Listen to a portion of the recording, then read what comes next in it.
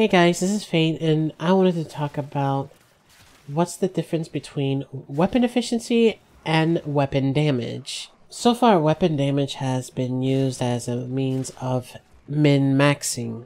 Now, min-maxing is basically a concept where you're trying to look for the most damage out of the weapon. Now, weapon efficiency is completely different. It's much more complicated than min-maxing because min-maxing is just straight up putting as much mods as you can to make the weapon even, more powerful. Now, the difference between weapon efficiency and damage is that weapon efficiency calculates the damage, the ammo consumption, the accuracy, and kill per bullet. A good example is the Dread. The Dread does large amounts of damage. You don't use as much ammo as most weapons. It's very accurate, especially when you know how to predict the enemy's movements. And it also has innate punch-throughs, so you're killing more enemies instead of just one by one. And innate punch-through is very, very good, mostly because since usually enemies pile onto each other, so there will be times where you're actually shooting at a body instead of the actual enemy, because ragdolls sort of go wonky from time to time. There's also the case that you hit more than one enemy at a time because of innate punch-through, so you're basically doing more damage technically because you're hitting multiple enemies at once. Now, another weapon that would be considered an efficient weapon would be the Soma Prime, but because the Soma Prime is killing one person at a time, even though it has a large clip to kill multiple enemies at once, you'll be losing a lot more ammo than you're actually saving. And you start noticing that when you start seeing that your ammo is slowly depleting faster and faster over time. This is why you see a lot of people use the Tonkor or any sort of weapon that has a bit of a AoE spread. You can hit multiple enemies at once, and even if the first shot didn't kill them, the second shot will. And this is when the saying AoE and crowd control is the dominant race in Warframe, and as sad as that sounds, that's really how it is. And that's why there's really no weapon diversity, because a lot of the weapons are basically like a Soma Prime, where you're using up more ammo than you are actually killing. Now the question is, am I trying to discourage anyone from using their favorite weapon? No, not really. Yes, there is a lack of weapon diversity, especially thanks to the modding system that we have right now. But it shouldn't be discouraging anyone from using their own favorite weapon, because my favorite weapon is the Vectis Prime, and even though that is not exactly weapon efficient, I still love it because it's still a weapon type I like. Same with when I use the Comb, for instance. The Comb is one of my favorites as well. I could be using the Dread over and over and over again, but because I rather keep my sanity and actually have fun in the game, I rather use whatever weapon I choose. Now, I got a question for you. Should DE change Damage 2.0 and the modding system, or one or the other? Should they try to be more diverse with their weapons? Maybe all of the above? Leave a comment down below. I actually want to see what your thoughts are in this matter. Anyways, I hope to see you guys in the next video. This is Fate, signing out.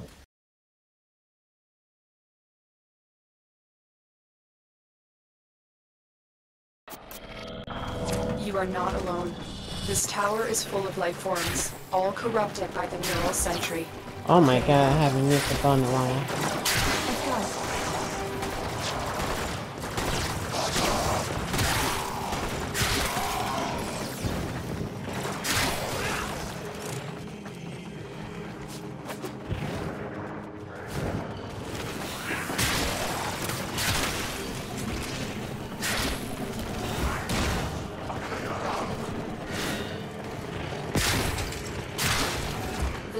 Should have known better than to walk into the Warframe tower unprepared.